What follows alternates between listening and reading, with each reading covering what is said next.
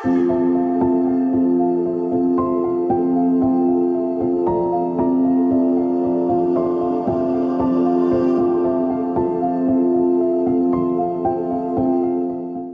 everyone, and welcome to the very first episode of EladBooks podcast. I'm so happy that you're here, and I've got something very interesting and important to talk about, something that could help many. So let's get into it, shall we? Life is not a race nor a competition, but it is indeed a journey.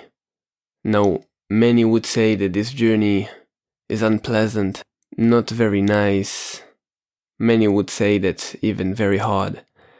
But that's why our dear and beloved Jesus said in Matthew 11, verse 28 to 30, "Come to me, all you who are weary and heavy laden, and I will give you rest. Take my yoke upon you and learn from me, for I am gentle and humble in heart, and you will find rest for your souls. For my yoke is easy and my burden is light." What a beautiful and divine thing to say. It's truly amazing how Jesus knew the heart of the people so profoundly, for he is divine awareness of being, which is God. And many people would hear this and think to themselves, okay, it sounds very pretty and beautiful, but how am I doing it? I feel it's not practical for me. How I take his yoke upon myself and learn from him.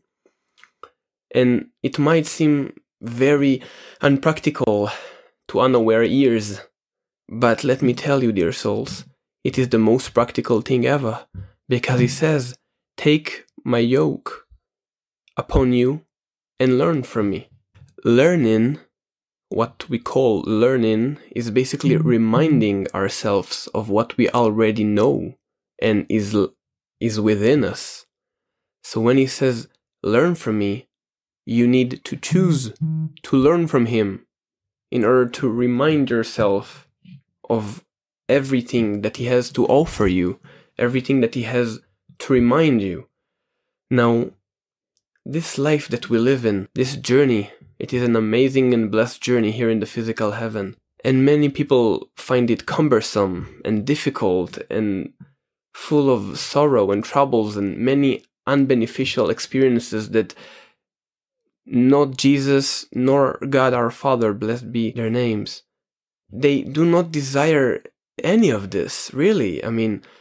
Why would any father would want his children to go through so much difficulty, especially the one who created them? People think that if they just get more, if they just do more, then they would be satisfied, but it's not always that. It's not. It's being more that would bring the true change that we all deserve as a species. Because life shouldn't be a cumbersome and difficult journey. It shouldn't. It really shouldn't.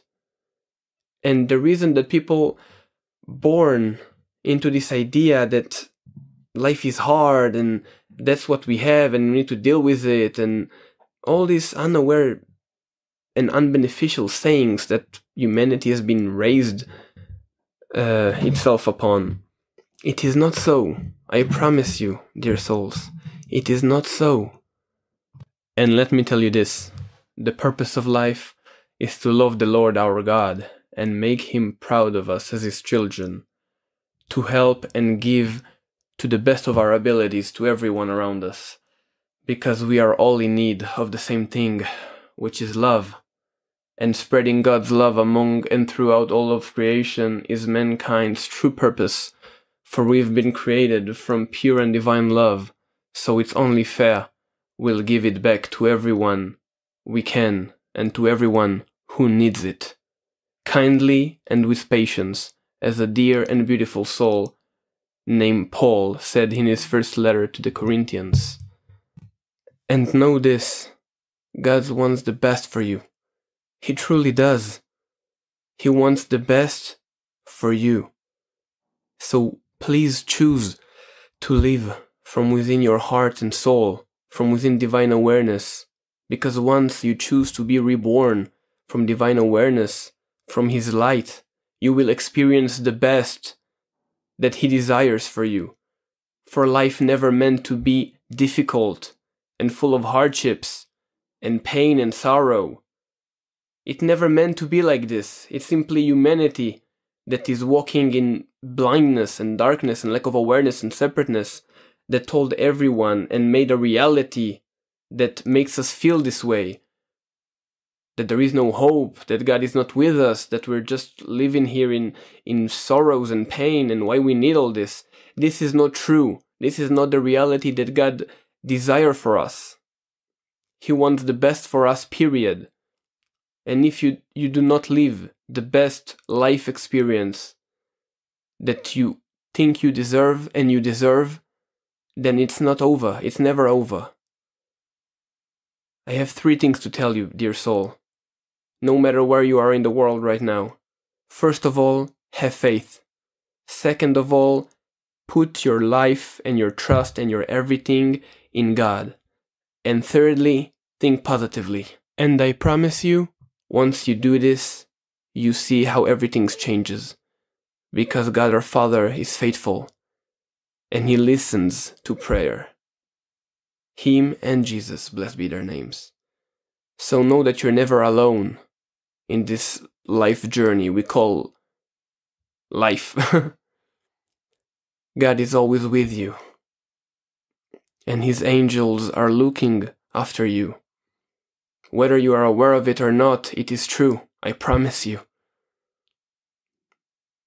Be blessed, dear soul. Be blessed. And know that God is always with you. Amen.